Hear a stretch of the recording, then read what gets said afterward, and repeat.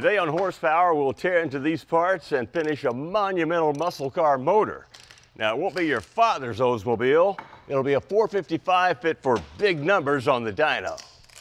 A couple of weeks ago, we stripped down a well-worn Olds 455 we picked up at a boneyard. We took our block to Mondello's Tech Center for a complete machining, where we also had the crank balanced, and the stock rods resized for use with new pistons. Then Dr. Olds himself stepped in for a basic cleanup porting of our new heads, and to deburr the block for better oiling. After knocking in new cam bearings, they installed a new hydraulic roller cam. They installed oil restrictors in the main bearings to improve the 455's infamous oiling problems, before dropping in our stock crankshaft. Mondello tweaked the new piston rings with a touch of grinding and a little smoothing with a special stone. Then, after installing them on our new pistons and refurbished rods, he put them into our 455's block, followed by a cam degreeing at 4 cylinders. The last pieces to go on were our new oil pump and pickup. Our original goal was to salvage as many original parts as possible, including this front cover. Now once we get this thing on, we can button up the bottom end. Before you install a new pan on your project motor, you want to make sure you have enough clearance between the pickup and the bottom of the pan. Here's a quick rundown of how to do it.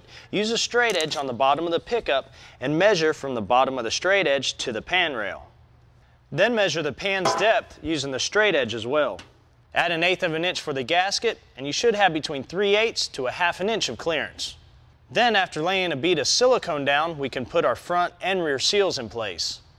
Next, we can lay our Mr. Gasket Ultra Seals in place and drop on the oil pan, which is a 7-quart pan made by Moroso for the 455. Before anything else, though, Mike's going to paint this motor's bottom and give it a touch of nostalgia. Classic Olds gold, of course. We're using a cast iron mechanical water pump we got from O'Reilly Auto Parts store. Next, we'll install the balancer we got from Pioneer. If you saw our show a couple weeks ago, you caught a glimpse of these Edelbrock Performer RPM heads for the 455. They've got combustion chambers that spec out at 77 cc's. Valves are 219, 188, and well, these things make really good power right out of the box. But as we saw at Mondello's place, there's always room for improvement. These guys don't allow any heads to leave the building without a little tweaking, roughing out the combustion chamber valve pockets in our case, and polishing them to a smooth finished surface. Again, these heads are ready to use right out of the box, but a 3-angle valve job is assurance the valves will seat well and flow freely on the flow bench, as well as when they're installed on the motor. So about the only thing we could do to these heads is port match the gaskets, but man, these things are dead on, so let's go ahead and install this thing. Gaskets on, and so's the head. Since these bolt holes are blind, we just need a little bit of ARP assembly lube on the threads of these bolts. We're torquing these heads in 3 sequences, 30, 50, and 75 foot-pounds center out. If you use 30-weight motor oil on the threads, though, the final torque setting is 85. Here's an important little piece you don't want to leave out on these Oldsmobiles. It's a splash guard that goes down in the lifter valley. Now what it does is it keeps any oil from splashing off of the camshaft onto the bottom of the intake manifold. Because what that does is it heats up the intake and the fuel and air coming in and robs horsepower. We've been soaking our comp hydraulic lifters about 8 or 9 hours now, and I'd say they're ready to go in. You know, it's a funny thing, but on the website forums, about half the guys insist on pre-pumping the lifters before installation. And well, if you've never done this, you take a push rod, then you just push down on the plunger until all the air bubbles are gone. That means the lifter's full of oil. Well, most manufacturers like Comp discourage pre-pumping, saying that the lifter full of oil will cause the valve to open during lashing. Well, I don't want any hate mail, so I'm not telling you what we do. Next, we can drop in our push rods, and remember to clean them up before you do this. For rockers, we're using Comp's aluminum Ultra Golds. Now we got ours with a 1.6 ratio. To adjust them, work 1 cylinder at a time with each lifter on the base circle of the cam.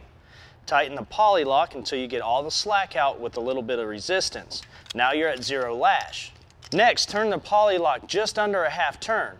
Now tighten the set screw and use the T-handle to lock them down into place. This will give you the ideal preload of the rocker arm, push rod, and lifter. Even though it's nice, you don't need a special tool like this to get this job done. All you need is a wrench and an Allen, or a bob if you've got one laying around. Hey, we'll see you in a minute. We got to take a break. We're back with our Oldsmobile and now with this aluminum intake. I remember a time back in the 70s when the 455 was in its heyday that about the only thing I had aluminum was the foil on my TV rabbit ears. Anyway, this Edelbrock Performer is a vast improvement over the cast iron original. It's a dual plane low-rise design and made to give you plenty of torque over a broad power range and plenty of throttle response from off-idle to 5,500 RPM. They recommend a 1/4 inch bead of silicone to make the seal. And that's because the rubber end cork gaskets, well, they can get oil soaked, and what happens is the crankcase pressure from the engine will push the seals out from under the intake manifold, and that's where you get into end seal slippage. Take your time with it. You don't want to have to do it twice. Now, we're not going to torque it down now, and here's why.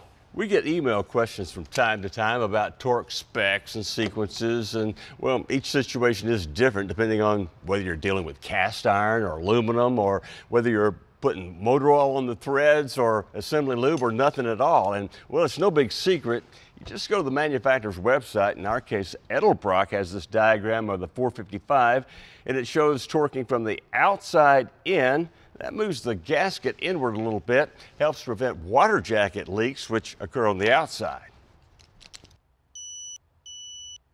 These pretty rocker arms match our blocks so much, I almost hate to cover them up. Catch. There's been another cover up here. No one told us Chris from Extreme knows his way around engines. We're going to try him out and see exactly what he can do. Is this the right motor plate? Let's make him feel extremely at home.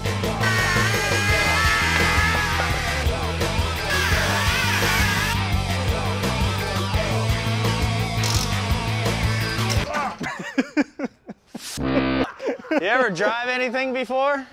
Forget the jams, but let's keep Chris. We're bolting up a set of Hedman long tubes with 1 3/4 primaries that dump into a 3-inch collector. Now they fit the Olds 400, 425, and our 455. You probably noticed these fasteners look a little different than normal, and that's because they are. Check this out. They're friction lock fasteners from Percy's, and what they do is cut 2 grooves in the end of the threaded portion of the bolt. And what that does is allows this Allen set screw with the lag to expand the end of the bolt once it's tight.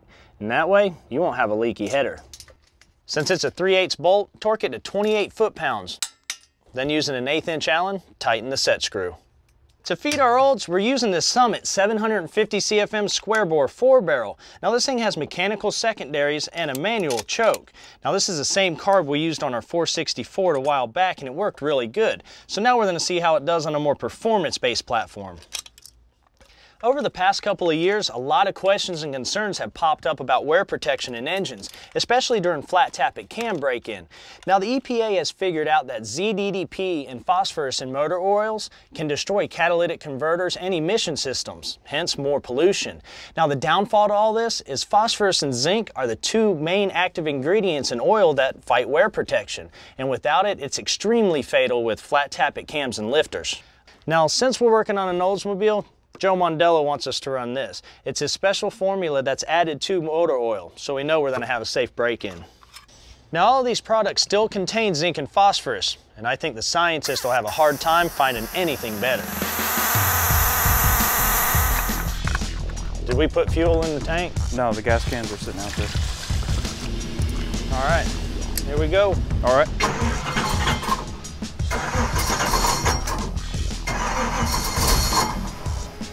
No. All right, that's way retarded.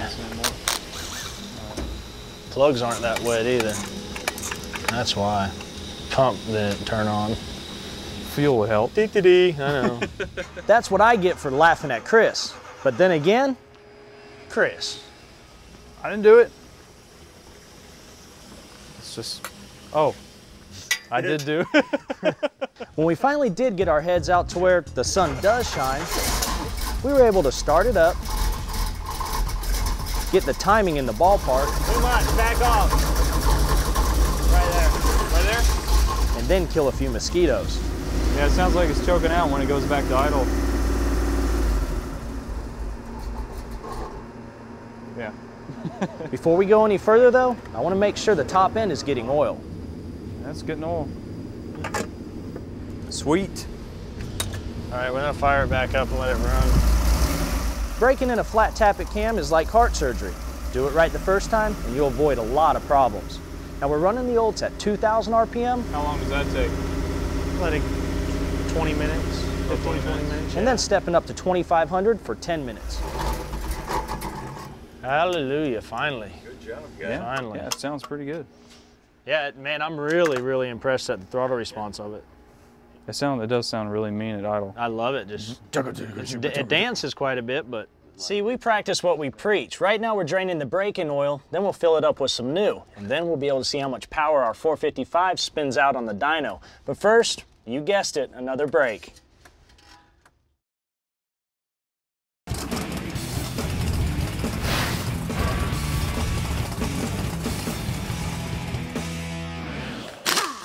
We dreamed it, Joe Mondello machined it, and we just finished it.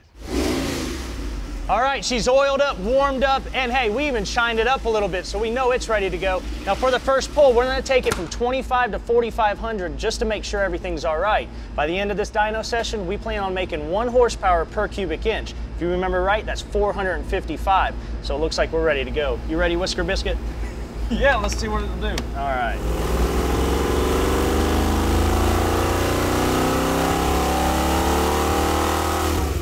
The first run was awesome without the off. The horsepower is just not there, 335. Yeah.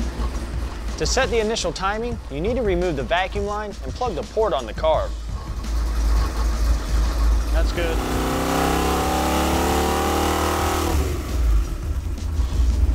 Something ain't right. Ah, here it is, the culprit. We got a vacuum line with a small hole in it, and it's right at the opening of the canister, so it's not pulling full vacuum on the distributor for the advance. So we'll cut this thing shorter, fix it, and hopefully make more power. So much for hope. Let's try to advance the timing a bit. Right there. About the same. It's making 500 foot-pounds of torque, but the power's not there, about 330. Hey, when you're sick, you call the doc. And here's Mondello's diagnosis. I will swap it out. While the Summit 750 is good, it's just not big enough for this motor. So on went a Holley 870 Street Avenger, and we were ready for another pull. 376, torque came down. Brought the horsepower up, though. Yeah. We're running lean, so time for bigger jets. That was already an improvement. Let's look at the graph. It's kind of all over the place. Yeah, man, that's wild. Chaos like this points to the distributor. They use a bushing, and they were just so tight against the actual weight that it was sticking shut, and as it went up through the RPM range, it wasn't advancing properly. Yeah, 525. 525 foot-pounds, 437 horsepower. This thing's making some big torque numbers. That'll work. It's an Oldsmobile, though. Don't let the smile fool you. Mike won't be happy till he hits that magic 455 horsepower number. Yeah. We're so close. Real slow. Hey, all right. Perfect. But after countless runs, time had run out. It's frustrating when we get so close. Since I couldn't sleep, I bribed one of the camera guys to meet me for one last run.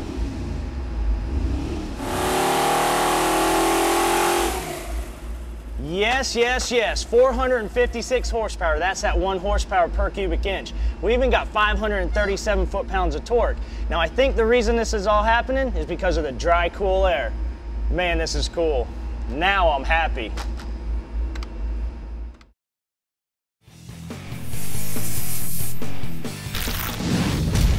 Build on a budget. Horsepower projects that save you time and money. Most of our budget tips deal with saving time and money while you're trying to make your motor run better. Well, this time it's all about making your car look better. If this thing works, we're going to call it the colorful cure for the inferior interior. All you'll need is about 20 bucks worth of materials, including Duplicolor vinyl and fabric paint, some of their prep wipes, and of course some masking tape. Of course, anytime you paint, you do it in a well-ventilated area. Now, the tuner guys on tight budgets have been doing this for a long time. decorating everything from the dash to the door panels for a newer, more lively look. Now, I gotta admit, we're learning together on this one, but it can't be too difficult as long as we follow some basic steps. Well, like cleaning first, which we've done in the case of this fabric here, and paint with patience. Here we go. You want to lay it down with nice, even thin coats, side to side and beyond the edges. We'll probably lay down about 3. Now, it's not going to change the color much, but it will make that unevenly faded fabric look younger than its years. Well, not bad for a rookie. This stuff dries amazingly quickly. In fact, I think it's ready for some masking tape and some real color here on the vinyl parts. Well, now that we got it masked off, we can clean it thoroughly with one of these prep wipes and dry it with a lint-free cloth. Same drill with the vinyl paint, 3 thin coats, and don't forget to shake the can to keep the paint even. Okay, here we go. Drum roll, please. Hey, I gotta admit, that looks pretty good. And of course, we could go on with the door panels, headliner console, the whole interior. And it's not a professional job, but hey, 20 bucks for 2 seats? That ain't too bad. Oh, one more thing.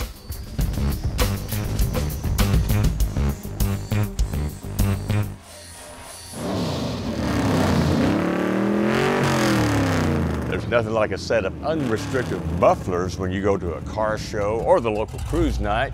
But you know, sometimes you don't want that annoying drone when you're just driving down the highway. Well, now you can have it both ways with Patriots' Veriflow tunable muffler. Using sound flow inversion technology, you get this patented motor and valve design that lets you drive along and redirect the exhaust, thereby changing the sound. Now, they come with 2.5-inch inlets and outlets, a very slim 4-inch body, and a simple 2-wire hookup for easy installation. It's ideal for street riders with a price of about $360. Well, time for us to pipe down, pack it up, and get out of here and get ready for next week's Horsepower. We'll see you then.